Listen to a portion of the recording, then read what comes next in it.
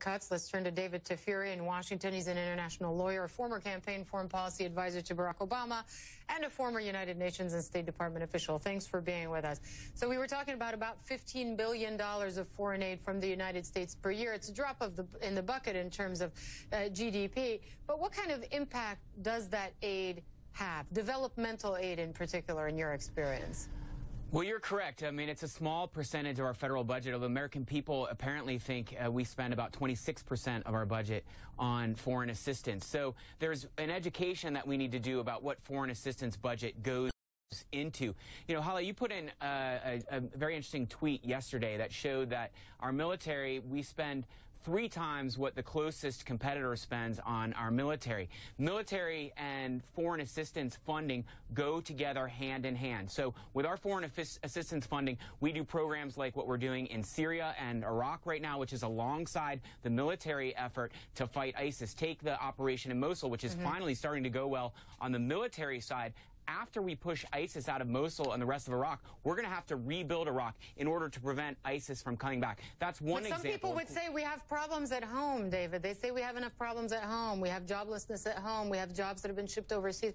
Why should we spend $50 billion of our tax money to help, you know, an HIV clinic in Africa? It's not helping us. I mean, this is what some people would say to that.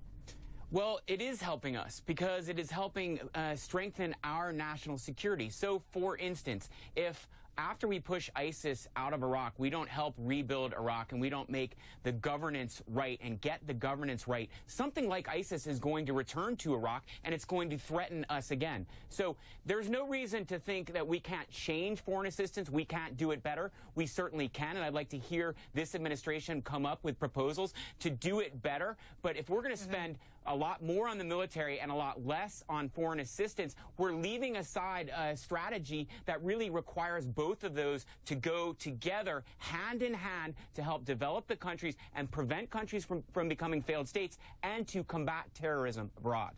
Yeah. And by the way, George W. Bush is not remembered by Middle Easterners in general for having made very good decisions in terms of the Iraq invasion. And many people have said that that is what eventually led to the, you know, after having toppled the Saddam Hussein regime, what led to the insurgency and so on and so on. But in some parts of Africa, George W. Bush is beloved, and very few people know that because some U.S. foreign aid money went to some very important initiatives in Africa. In fact, in 2008, George W. Bush was in Tanzania. He had this to say about spending American money on medical care in Africa. Listen.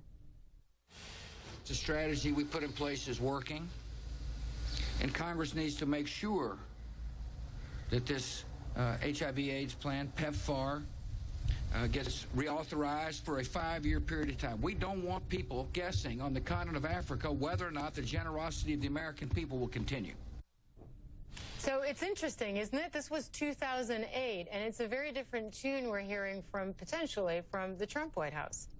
Yeah, I mean, President Bush is one of the unsung heroes of helping combat AIDS in Africa. Like you said, not many people know that, but his support for that has had an enormous impact. It might be his, you know, greatest foreign policy achievement during his term, especially given some of the travails he experienced during his presidency abroad. So that's also an important part of what we do with assistance. And I would be very hesitant to see us cut that assistance. You know, the proposal that Trump has put forward for increasing defense is more than we spend right now on foreign assistance in total abroad. So I would like to see us reprogram, do a little better job of foreign assistance, but don't cut it so much, especially given that we're going to increase military spending.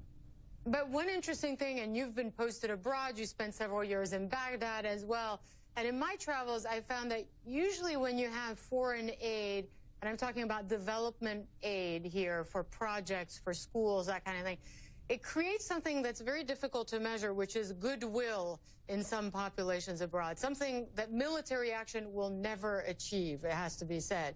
And this also, I mean, is this also a risk here, that you might lose some of that goodwill in some parts of the world where U.S. money is helping, you know, with clinics and schools and that type of thing?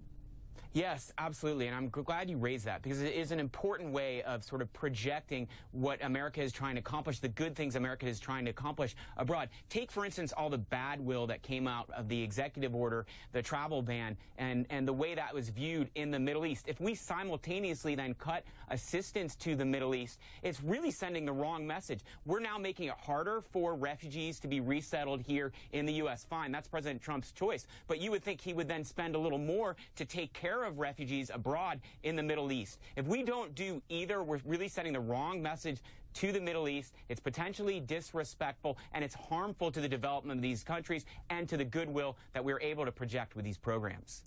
All right, David Tafuri, thanks very much. We really appreciate you joining us from Washington.